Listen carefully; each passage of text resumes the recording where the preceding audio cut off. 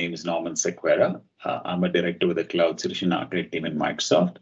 I lead a team of cloud solution architects and engineers who are focused on helping our customers build great solutions in Azure. Today, I'd like to take about 40 minutes to walk you through Open Service Mesh, the why, what, how. At the end of it, I hope I'll leave you with some understanding of as to what Microsoft's Open Service Mesh offering is all about. That said, let's start off with the agenda. So here are some of the topics that we'll cover as a part of this particular session. We will try and understand what is a service mesh all about, what are the primary components that actually go into a service mesh, what is a service mesh interface. Then we'll try and understand Microsoft offering in this particular space, which is Open Service Mesh. We will then try and walk through the steps that it takes to actually set up an Open Service Mesh for your Kubernetes cluster. And we'll delve a bit into the roadmap.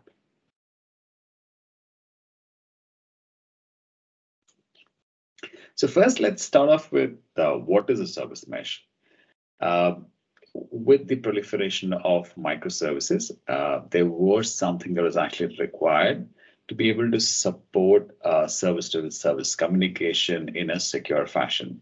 So one key thing about service mesh out here is that it actually started off or is pretty much a network infrastructure component.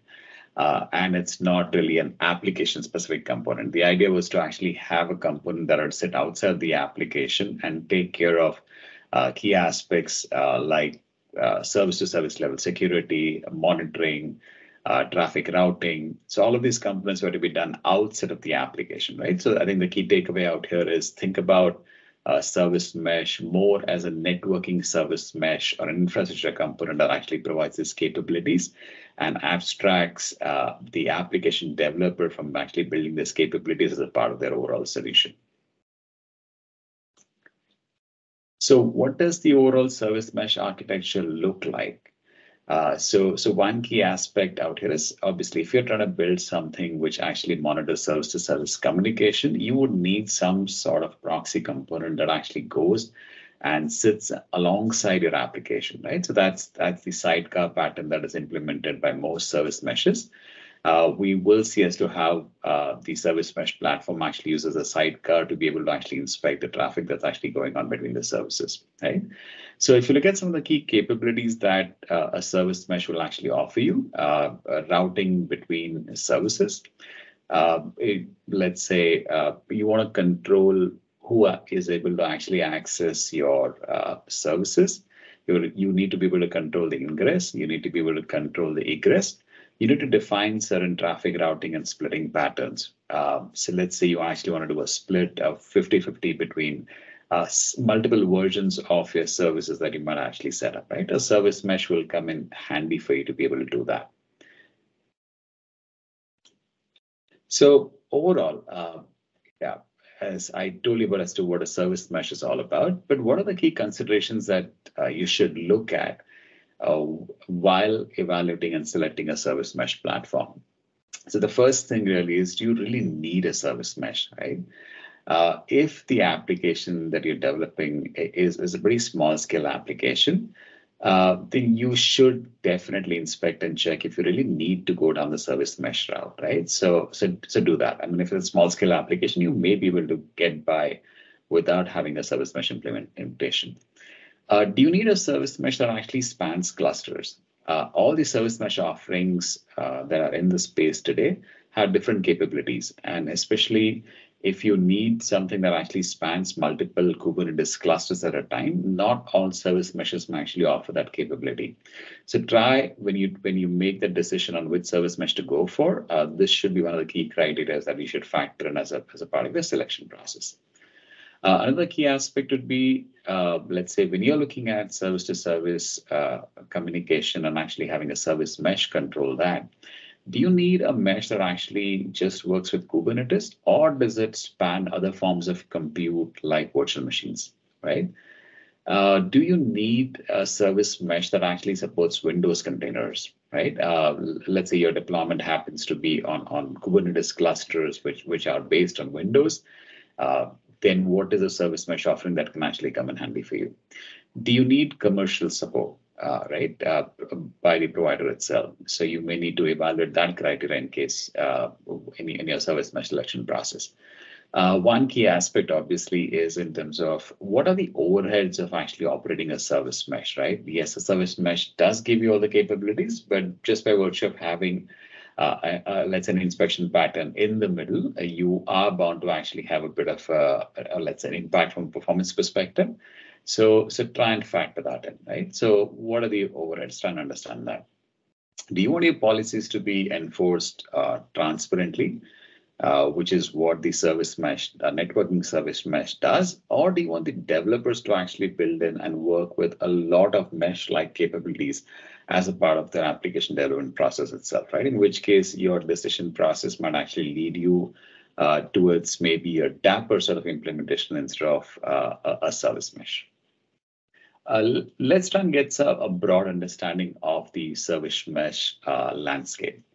I think one of the most full-featured, let's say, complex but extensible offerings out there that can actually span multiple clusters would be something like Istio, right? If you're looking at something relatively lightweight, Linkerd, it has less features as compared to the other platforms, but that's something that you could actually look at. If you're looking at a mesh that actually spans multiple forms of compute, as we discussed, right? Virtual machines, Kubernetes clusters, CNCF governance, then you might want to look at Console Connect.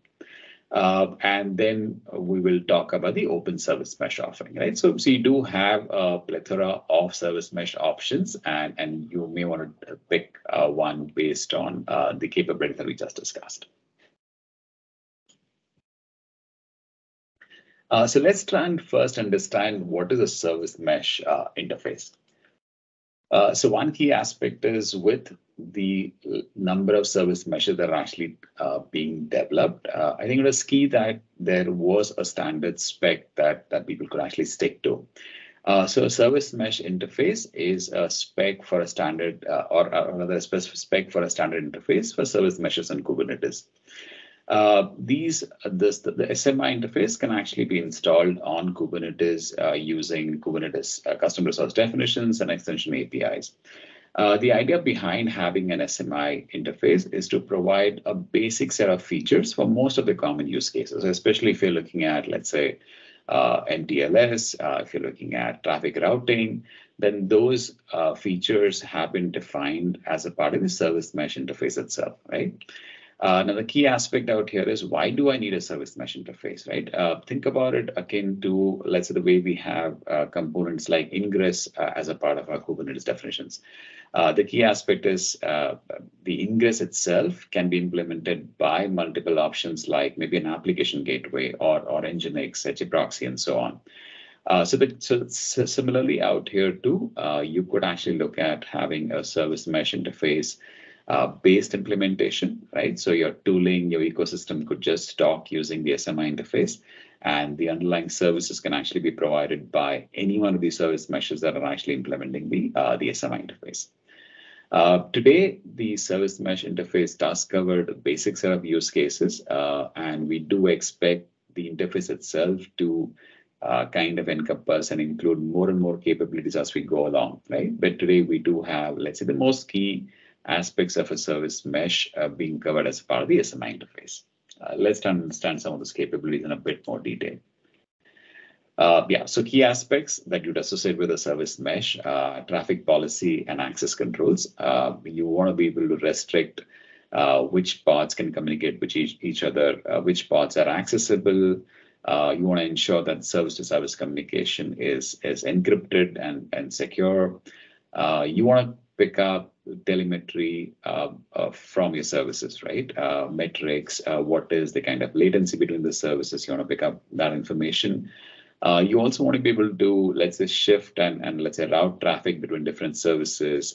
And let's say from a progressive delivery scenario, you may want to look at, do I want to go down the canary route, the blue-green, or the AP route, right? And we'll see as to how some of the traffic management capabilities are part of the SMI interface. So this is what the implementation looks like in the context of SMI, right? The apps, the tooling, the ecosystem, all of these are actually talking to the SMI interface, and the SMI interface by virtue of, and there are SMI providers in this case or adapters, which are being implemented by multiple service mesh platforms today, right? So the key thing out here is your tooling can still talk to a common interface, and that can get implemented by different service meshes. So the key aspect out here is you're not tied to any specific service mesh implementation, right? But you still get all the features, and you can actually have scripts that can where your service mesh implementations can actually be swapped out. So today we do have a multitude of service meshes which actually support the SMI interface, and this number is increasing. So we do have the most common ones like the Microsoft Open Service Mesh, Linkerd, all of these actually support the SMI interface. We'll see as to one aspect, or let's say one implementation where the SMI concept really comes in handy, right? Folks use Flagger as a progressive delivery operator for Kubernetes, right? So in case you actually want to implement some sort of canary deployments, right, where you actually have a secondary deployment where you will actually route a bit of the traffic, and then once you've tested it out, you actually then want to, let's say, swap out. Or you want to do A/B testing from a certain feature test perspective, or you want to do blue-green as to where you have separate parallel deployments and you can actually test everything and then swap the environments out. Flagger helps you do that, right? And Flagger, by virtue of integrating with the SMI interface, can actually leverage any of the service meshes that support SMI to be able to provide you that capability, right? So Flagger is a great implementation of as to how, or a great example of as to how implementing an SMI interface can actually come in handy for some of the implementations. So let's now try and understand what an open service mesh is all about, right? So this is Microsoft's implementation of the service mesh that we discussed so far. So let's try and understand some of the key attributes of open service mesh. So OSM is a lightweight and an extensible cloud-native service mesh. This is based on the Envoy proxy, right? The CNCF project there. It implements SMI. It was created by Microsoft and it was donated to CNCF about a couple of years back. So what are some of the key features that are offered by the open service mesh? It does offer traffic shifting. So if you want to split traffic across multiple implementations of a service, you can do that. Key aspect in terms of actually having secure service traffic using MTLS. It supports that. It also supports external certificate management solutions. So we'll talk through some of the certificate management solutions that the open OSM integrates with. Again, one key aspect that we discussed so far from a service mesh perspective was in terms of actually getting observability and metrics for your services. So we'll see as to how the open service mesh implementation actually offers support for observability, tracing, metrics. And all of this actually works by injecting a sidecar into your deployments, right? So we'll see as to how the features are actually work out there. Right. So if you look at the open service mesh features here, so the first component, if I just go and let's say from left to right here in this case, so the first thing in this case is, let's say, the ingress traffic policies. So you would want to control, let's say, what can or who can access the services that are deployed. Now, this is an example of, let's say, the services that are deployed, or this is one of the sample applications that we actually have up on the OSM website, and I urge everybody to go ahead and try this out. So this particular implementation comprises of multiple services. Just to give you a quick walkthrough, let's say there is a book buyer service, which is a legit service that should be allowed to go ahead and actually talk to the bookstore service and actually buy books. The book thief is a service that should not be allowed to do that. I should not be allowed to go and talk to the bookstore service. The bookstore service then talks to the book warehouse, which could be a database implementation. And then there is egress out. Right? So that's, let's say, the flow path for one of the sample applications that we have as a part of the Open Service Mesh on the Open Service Mesh website. So what are the OSM features here, right? So first, as I discussed, was in terms of the ingress traffic policies to be able to control which one of your services is actually accessible over ingress. The point 2 out here indicates the fact that there is automatic sidecar injection of the Envoy proxy. The minute you configure a particular namespace as being monitored by OSM, we will have the Envoy proxy injected automatically. So let's say the book buyer, the book thief, the bookstore, and book warehouse. All of these namespaces are being monitored by OSM, and hence we have the Envoy proxy injected into those nodes. And obviously this because of the fact that we actually injected the proxy there, they are the ones responsible for actually looking at what sort of traffic policy has been applied. Whether it could be routing or whether it could be from, let's say, access perspective itself, right? So that's what the automatic sidecar does there. If you look at point 3 out here, the scenario that I was talking about was in terms of allowing the book buyer to talk to bookstore, but not the book thief, right? So that is where you have service-to-service level access control. And then let's say point 4 is in terms of, let's say if you have 2 versions of the bookstore service, right? So you may actually want to do, let's say, progressive delivery. You may want to switch from bookstore 1 to bookstore V2 using any of the methods that we discussed earlier. So that traffic splitting is done by Open Service Mesh. And again, controlling in terms of from an egress perspective, right? As to when there is outbound communication, you may also want to control there in terms of who is allowed to talk outside and not. And point 6 out there are the observability capabilities that we spoke about, right? To be able to track the metrics reported by these services, you want to trace your service-to-service level communication and access the logs, right? So all the key capabilities that we discussed so far as part of Service Mesh are actually covered by Open Service Mesh. Right, so let's try and understand as to how that is the implementation of OSM itself, right? So here what happens in this case is we do have a proxy control plane. The proxy control plane is the one that's actually responsible for going ahead and talking to the proxy, the sidecars that are actually being injected. This communication happens again over a secure channel over MTLS, and this communication is required for you to be able to actually, let's say, flow down your config, your policies from the proxy control plane to the actual proxies that are sitting on these nodes.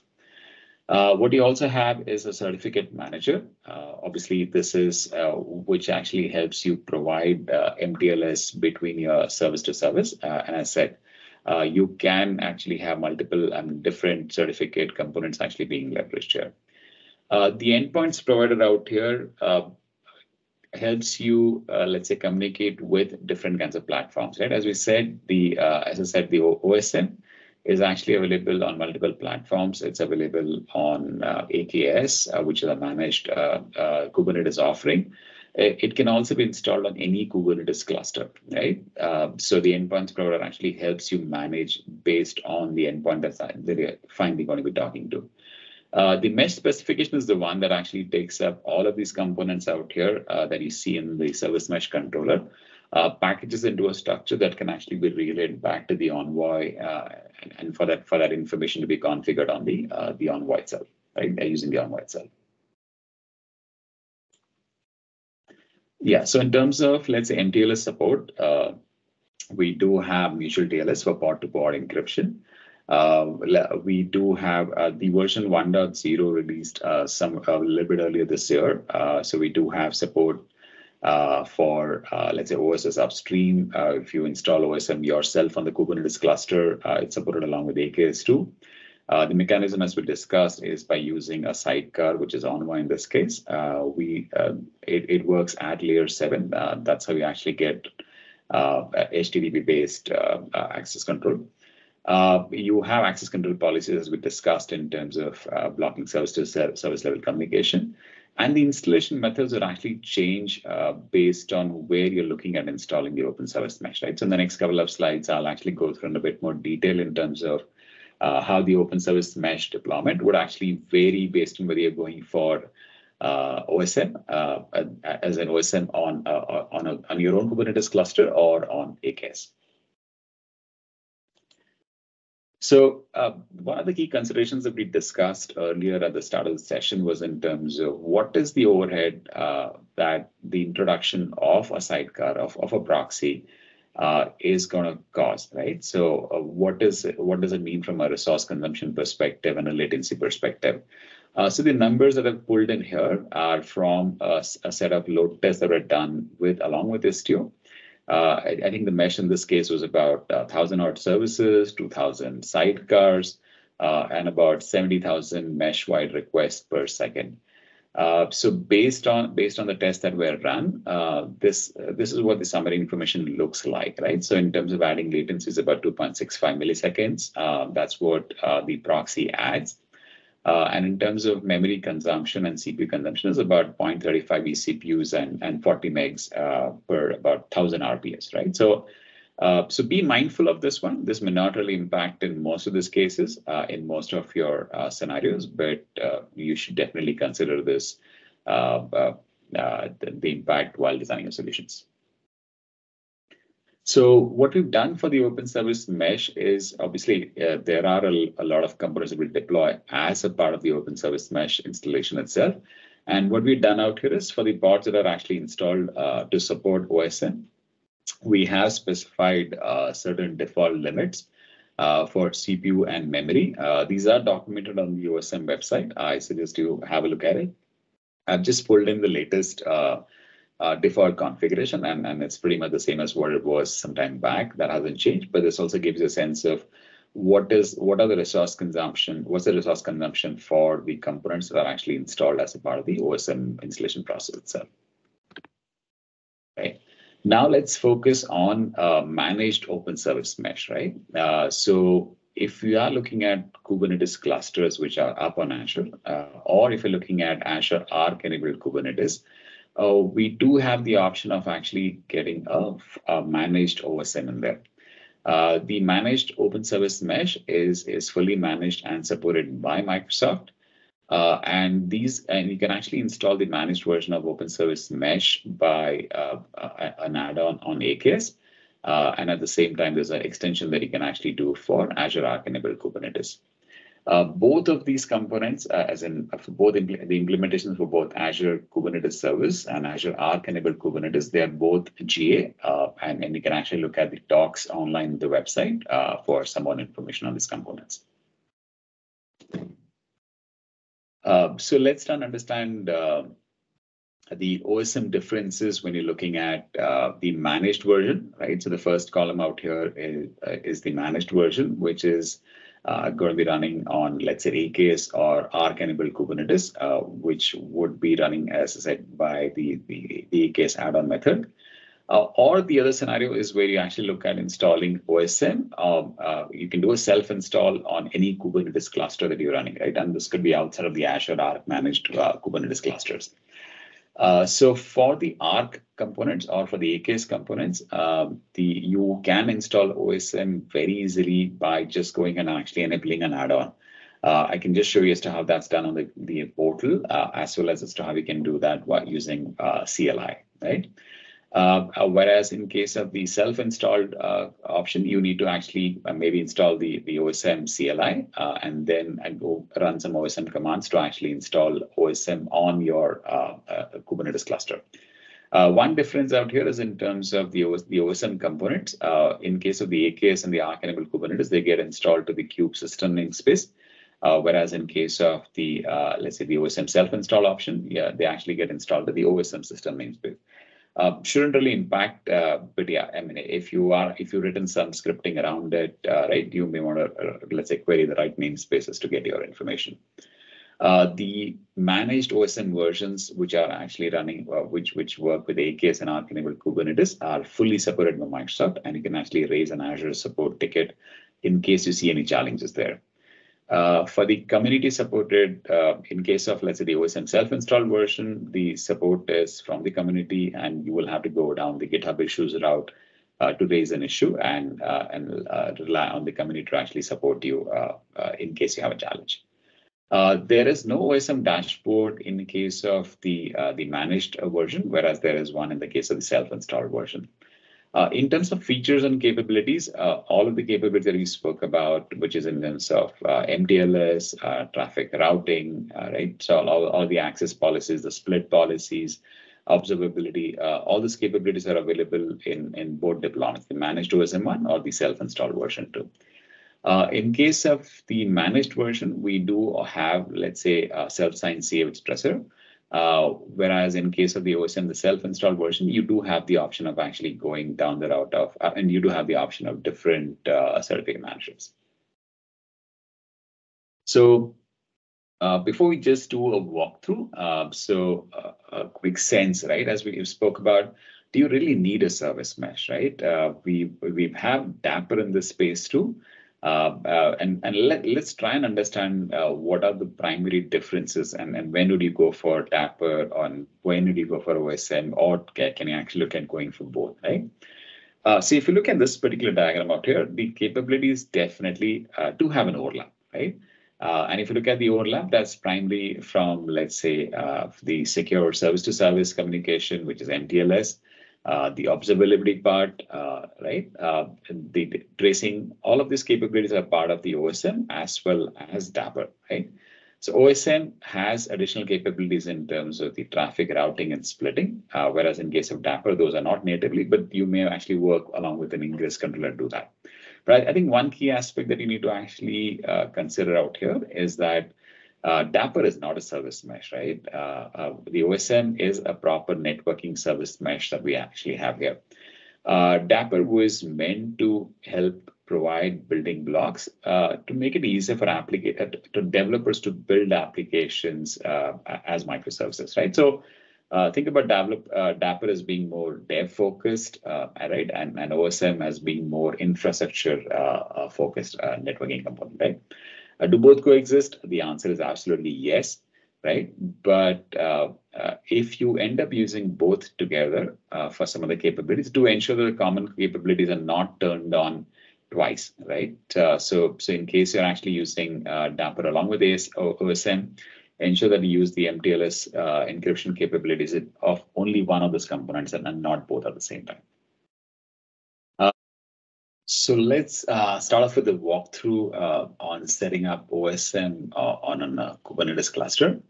So for the sake of this walkthrough, I've considered the same demo scenario that I spoke to you about. This is a sample application that's available on the Open Service Mesh website.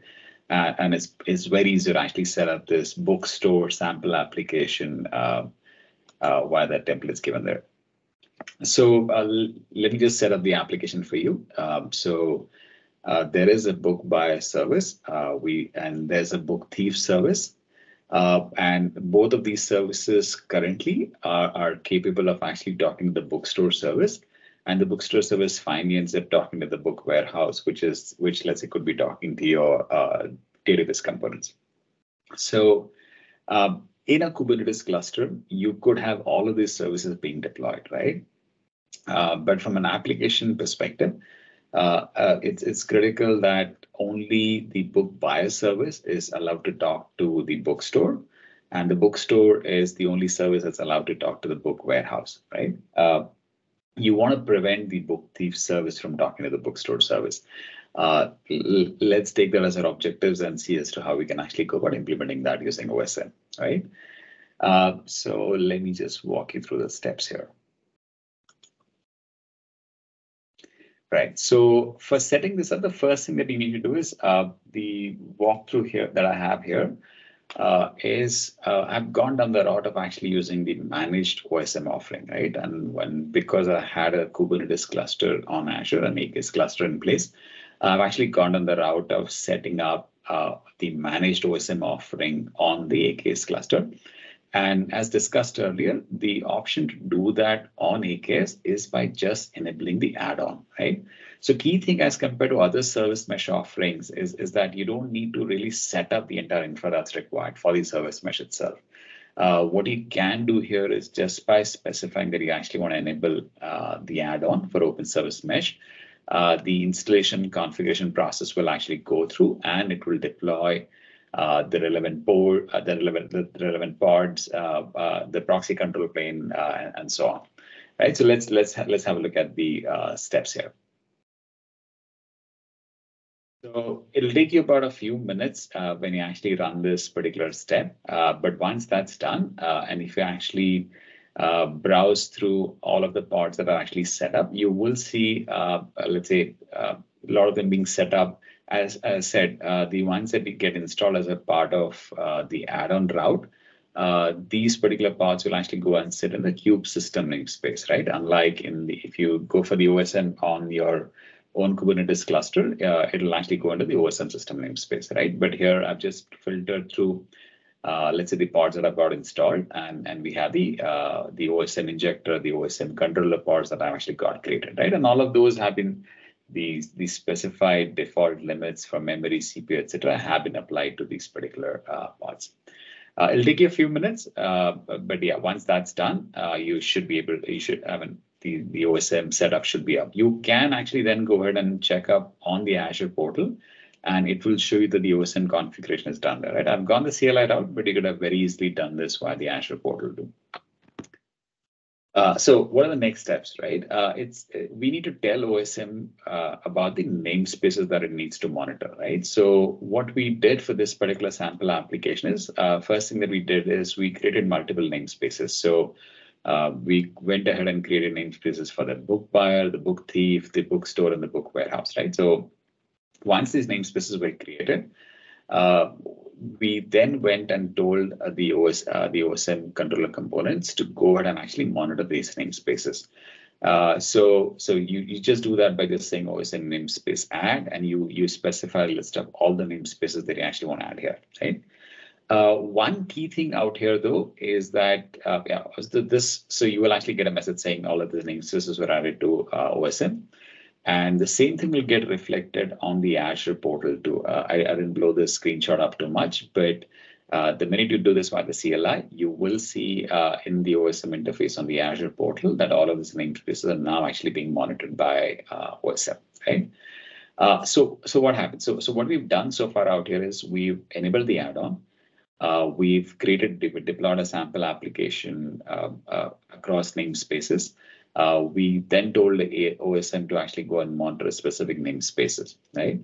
Now, by default, when you actually get OSM configured, it does not block traffic by default, right? So if you actually had an application running and you went ahead and installed OSM, it does not mean that your current traffic will actually stop, right? And your application will still be working at the end of the day, right? So that's the default deployment option for OSM. Now, when I actually go ahead and open up, let's say the book thief website or the book buyer website in this case, both of these services are actually constantly polling and making a service call to bookstore, right? So what happens is if I just take the default setup deployment of OSM, you can actually see as to what's happening here in this case is the book thief service is working, right? You can actually see the counter continuously incrementing. The same stuff happens with the book buyer service. Both of them are able to talk to bookstore. And the key thing here is both of them are actually talking to the bookstore V1. We've just deployed the bookstore V1 so far, right?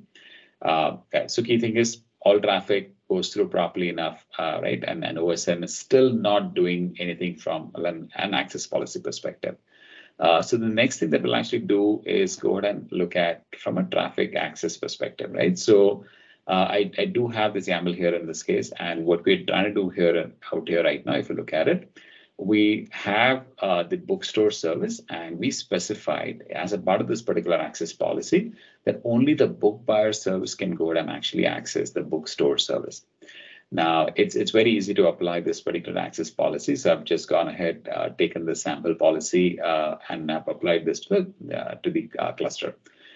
So once this happens, what we effectively have done is we've ensured that all calls to bookstore are only from the book buyer service and not from the book thief service, right? So consequently, what's going to happen is the websites that I have, the book buyer service is still going to be able to go ahead and actually pull the bookstore service and be able to get response back, whereas the book thief service is not able to call the bookstore service anymore, and effectively the number of books stolen, that number still stays stuck at that particular point in time, right? So implementing a simple access policy about controlling which service can access which service was very easy to implement using the YAML itself, right?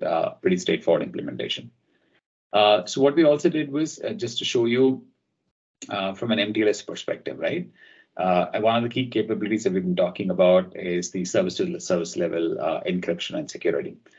So once, let's say we do have the OSM in the picture and I have MTLS going in place, I've just picked up, let's say, a Wireshark capture. And if you look at this Wireshark capture, you will see that there is service to service level communication, which is locked down by MTLS, right? So we can always run Wireshark between those two IP addresses assigned to the spots. You can actually see that the traffic going between those two particular services is actually locked down.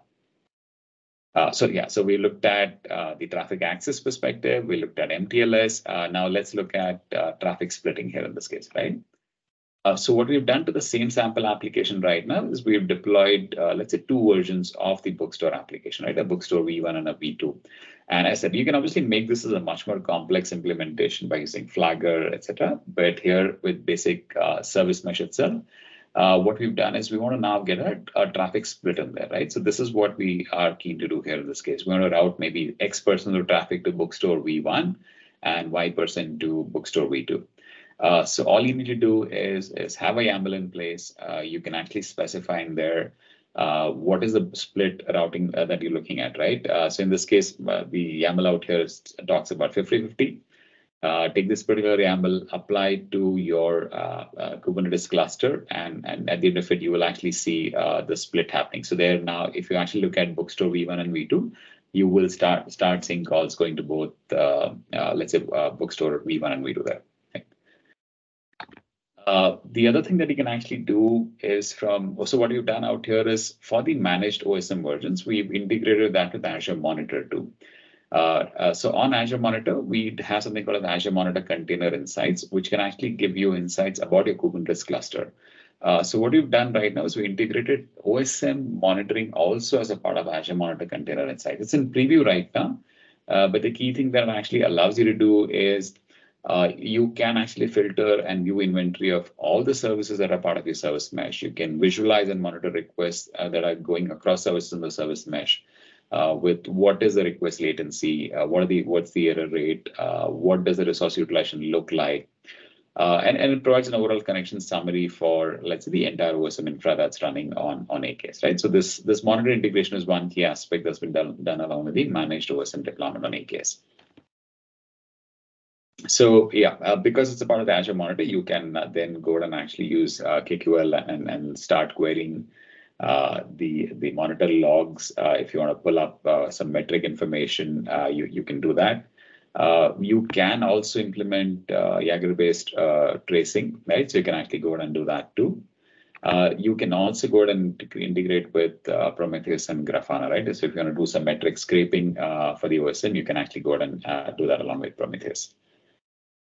So what we've looked at so far is how can you actually go ahead and install the managed OSM offering on AKS? The implementation, as I said, on your own Kubernetes cluster is very similar. The deployment will differ a bit. You will go the Helm chart route, or you will go the OSM CLI and installation route there, right? So, but at the end of the day, all the steps that we showed in terms of, let's say, being able to do a traffic access split, a traffic access policy, and a traffic split, those concepts stay exactly the same. Let's look at the roadmap down the line. So we did get OSM V1 released a bit earlier in the year. There is V1.1 that's out right now, and there's work that's happening on V1.2 and 1.3. The roadmap is public, and you can actually go ahead and look at the public roadmap on the URL that I provided here. We do have information displayed in terms of which are the ones in backlog, which are the ones targeted for the future, which are the bugs that we're working on currently. Some of the key upcoming features that we are working on are in terms of actually providing Windows container support, and let's say some of the Azure specific integrations, right? The same Azure Monitor integration that I showed you, which is in preview. We're looking at getting that into GA. And we're looking at getting a bit more integration going with some of the ingress controller components, right? So we do have an AGIC on AKS implementation, application gateway ingress controller. We're looking at integrating that as a part of the OSM capabilities itself. Next, so if you look at the same GitHub site, the Open Service Mesh /OSM, you can then go to the issues. You can then group all the capabilities in a milestone. You will get a good sense of what's coming down the line from a capabilities perspective. So currently, these are some of the key ones that are pulled out for the V future, right? So the dates for this is not logged down, but you will see some of the capabilities that we are looking for are being targeted as. So that brings us to the end of this session. Thanks for taking time out. And yeah, I'm still open for questions. So in case you have any questions, please feel free to post them up in the chat. We will take those questions and answer them as best as we can. Again, thank you very much for taking time out for the session, and have a great, let's say, enjoy the rest of the sessions.